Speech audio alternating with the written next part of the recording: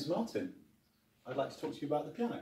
One of my favourite things about the piano is its versatility. It can be played as a solo instrument, it can be played with others, this is what we call making chamber music, and it can also be played in an orchestra with all of the other instrument families. Granted, it's not the easiest of instruments. You can't just put it in your bag and take it to Macclesfield Music Centre on a Saturday morning, but it is a very sociable instrument and I really love it. Modern day pianos usually have a total of 88 keys, both white and black in patterns, so quite a lot to choose from. To make a sound on the piano, we press the key or a group of keys, and this in turn helps a hammer through a mechanism of levers hit the string inside. Yes, that's right folks, the piano is full of strings. Okay, so here we are inside the piano. The keys are in fact very, very long. They go all the way from here, inside, to this mechanism. When you press the key, it pushes the hammer against the strings. You see the low notes here, all the way to the high notes.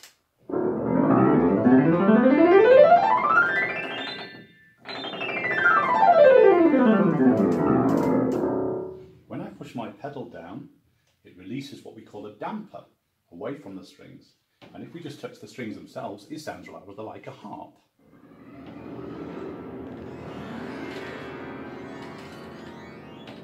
And then when I take my foot off the pedal, the sound stops.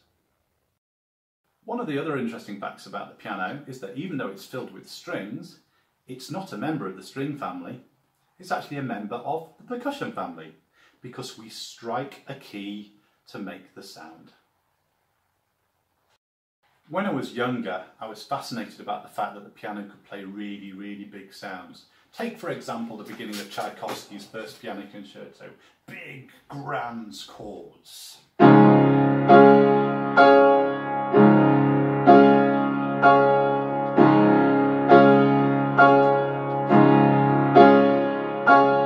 maybe a bit of Chopin.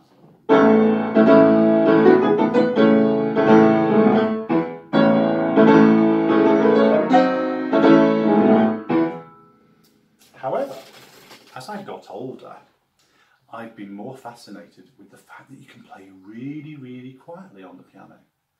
Something that is still amazing to say that it's an instrument that we strike, and it's all about the way that we strike it to make these different sounds. So we get this big range of dynamics.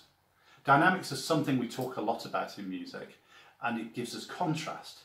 So take Debussy's Clair de Lune.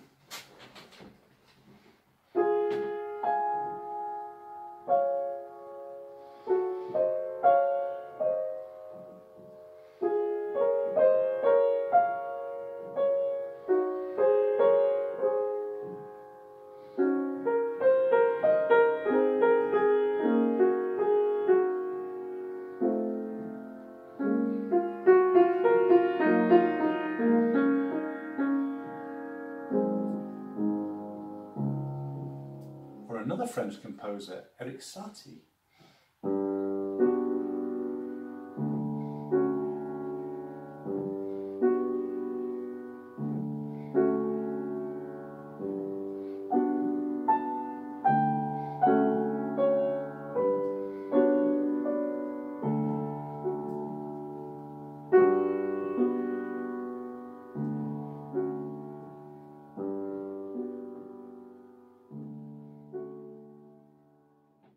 The piano as we know it now was invented around 1700 and has been used by many, many composers, many of which you'll have heard. And here's a few little excerpts of pieces of music that you will probably recognise.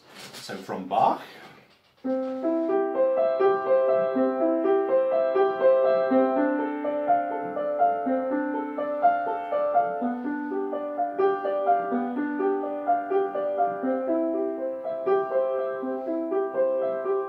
to Mozart.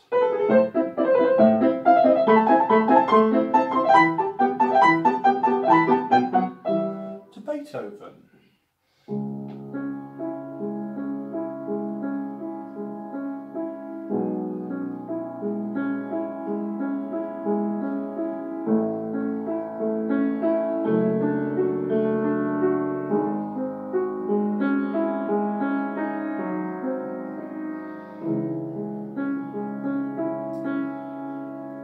Scott Joplin.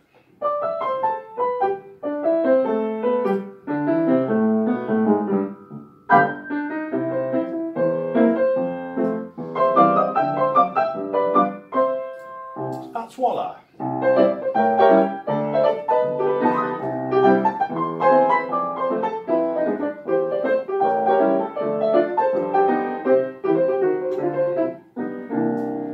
Freddie Mercury.